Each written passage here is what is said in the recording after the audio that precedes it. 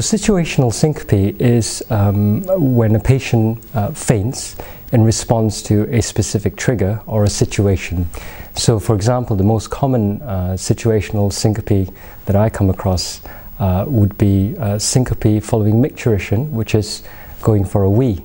And so the common scenario is a patient who gets up in the middle of the night, walks to the toilet and has a pee, and as they're standing up, or as the patient is standing up from the toilet or turning around to walk back to the bed, it's a bit dark, the conditions are right, they have a fall and they have syncope.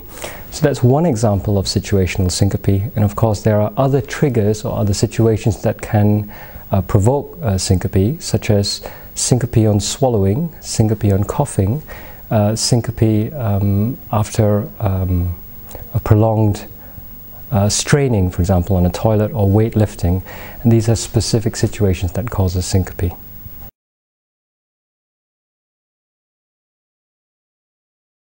Situational syncope, the underlying pathophysiological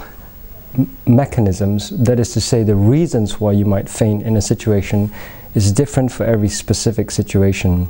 Of course, a reason might be faint, and so the kind of pain response one might get, for example, very commonly when you're giving blood or having blood taken, or the sight of a needle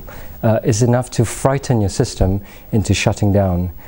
That's akin, for example, to a possum playing dead, or a situation where a reflex is evoked in the system which shuts the system down. When I say the system, I mean the blood pressure and heart rate can drop to the extent a patient loses consciousness in specific situations. The other aspect of situational syncope, in addition to pain, might be an acute change in the blood pressure, for example, as a result of a very explosive cough. So when you have a coughing fit, you understand that in the chest wall, the lungs and the heart share the same fixed cavity, and as you increase the pressure within the lungs to generate, if you like, more space, you're squishing the veins that return the blood supply to the heart, and therefore venous return into the heart is reduced. Therefore the heart is beating on an empty chamber, so the cardiac output or the blood pressure goes down, and that's how a patient might faint as well. Of course, that's a very simplistic way to think about it, but these are some of the examples of the mechanisms that may drive syncope.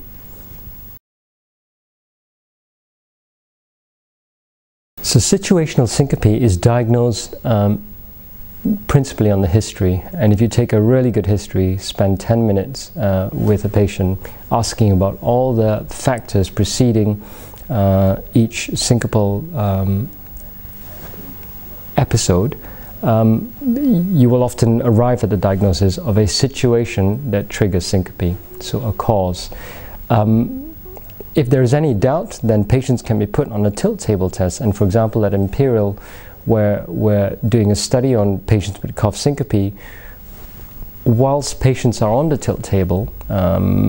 we then ask them to reproduce the specific triggers. For example, we'll ask the patient to cough or have an active coughing fit to see whether we can track any reduction in the blood pressure or heart rate that may accompany that, and whether we can cause the patients to reproduce their symptoms on the tilt. We've done the same for patients, for example, referred to us for swallow syncope. So